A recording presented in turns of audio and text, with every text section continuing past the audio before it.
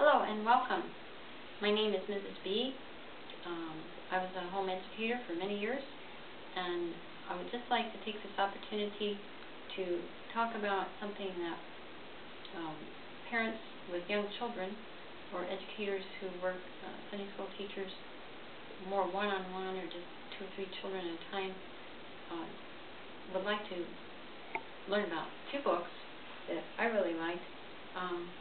One is called Giant Steps for Little People, Kenneth Taylor, The Sermon on the Mount, and the 10 Commandments, perhaps 2 of the most well-known parts of the Bible, and very important, I think, to teach children. This small book is very well illustrated in color, and one of the reasons I encourage parents to read to their children and interact with them is we are fast approaching a time when we are an illiterate nation. Even the secular media acknowledges that people are illiterate. We must learn to read well because God communicated to us His Word in a written form, and anyone who cannot read and understand words well cannot understand the mind of God, the will of God, the purposes of God, because you're at the mercy of some kind of a video or short attention span type teaching that will never help you to really dig into God's Word. So let's get this back down on the level of the child and see why Kenneth Taylor wrote these books and how you as a parent can find them useful for your children. One reason I like Kenneth Taylor's books, again, is because of the illustration. And let's just go through quickly this one here from the Bible passage down there. Love the Lord your God with all your heart, soul, and mind, from Matthew 22:37. And as you interact with your child, it's most important to have them sitting on your lap or sitting really close to you so that they can watch and see you read and see these pictures, because you can teach much just from the illustrations. Let's see what he said here. Love your father and your mother and your brother, sister too. But most of all and best of all, love God, for He loves you. Now that's a simple little rhyme that you can teach your child. Be a good one.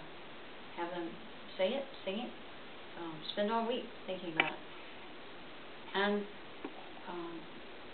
he discusses what's in the picture there and makes some comments about it. And then he has some questions that you ask your child and a little prayer that they would pray.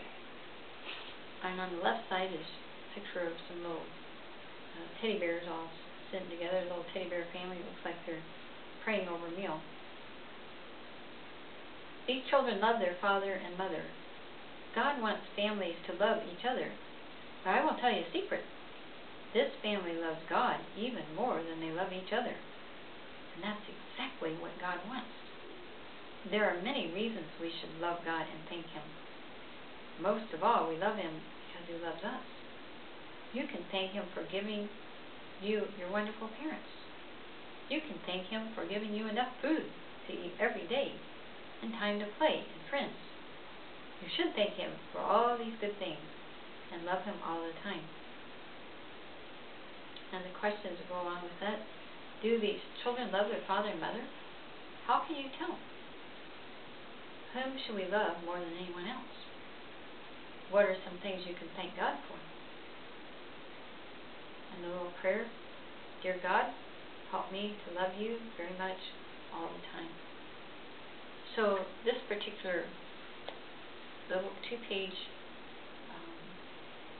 story or teaching tool opens the door for you to talk about the love of God with your child. And please be sensitive to the Holy Spirit, and you can go into more detail about God's love. And at some point share the gospel message with your child. But realize that the Word of God says that as it goes forth, it never returns void.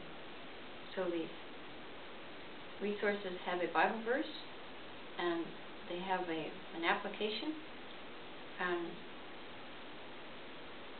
I trust that you could do maybe one of these every day. Sometimes in the